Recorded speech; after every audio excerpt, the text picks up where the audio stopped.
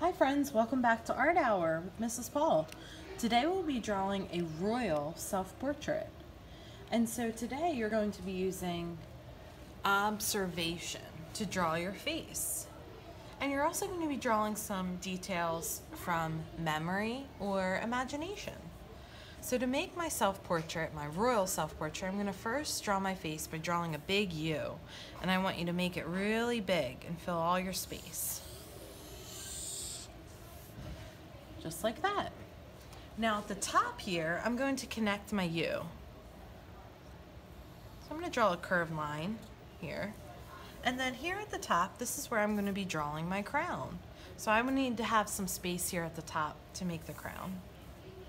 Now first I'm going to draw the details on my face. So I'm going to first draw my eyes, and I'm going to go down a little bit halfway and draw one football shape eye and draw another football shape, and then draw two circles, one, two, and another set of circles to make the pupil. Now I'm going to draw my eyelids, eyelashes,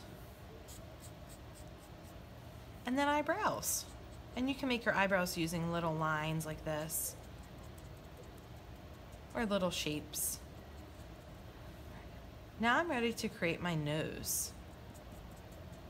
So to make my nose, I'm going to make a U shape, just like I did the head. And then I'm going to make two C shapes on the sides. Now some artists, when they make their nose, they connect the nose upward, and you can do that too if you'd like. Now I'm going to make my royal self-portrait have an emotion or an expression.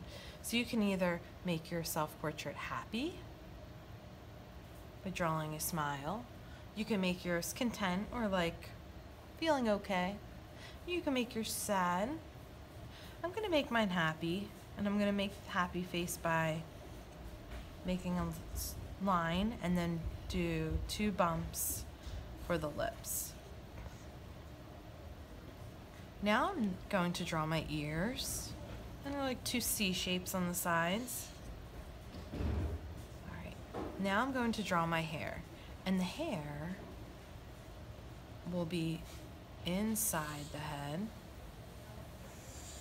and then outside as well. So before I do the outside hair, I'm going to draw my crown. So taking a look at all the pictures of the beautiful royal crowns, you get to pick which one you'd like. And I had this special one that I like, and it looks like it has T's on the top. So I'm going to make that type of crown. So I'm going to make my crown come outward. And you see how it looks like it has a T? It's a bump, bump, bump. Looks like T's, right? Bump, bump, bump.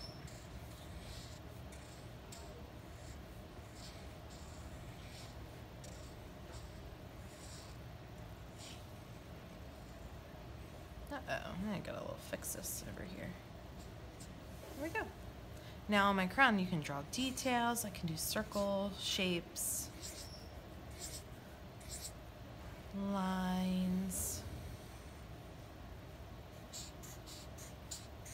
patterns, any type of line, shapes, or patterns you'd like to add. All right, now I'm ready to draw my neck.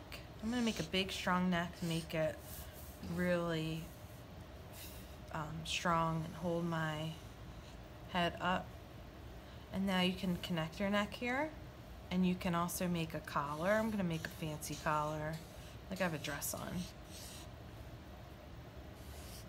And then shoulders. And remember, your shoulders are really strong and thick.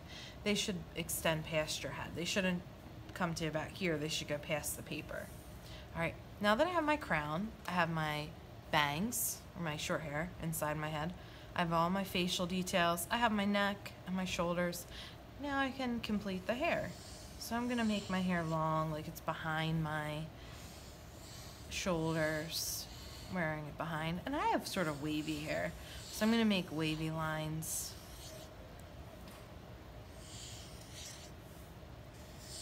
Now you can make your hair straight, you can make your hair curly, whatever you'd like. All right, so now I'll complete my royal self-portrait. Now I'm ready to add color. So the next time we meet, we will be adding color. So great job using lines, using shapes, using patterns, and then observation to draw your face and your details. Until next time.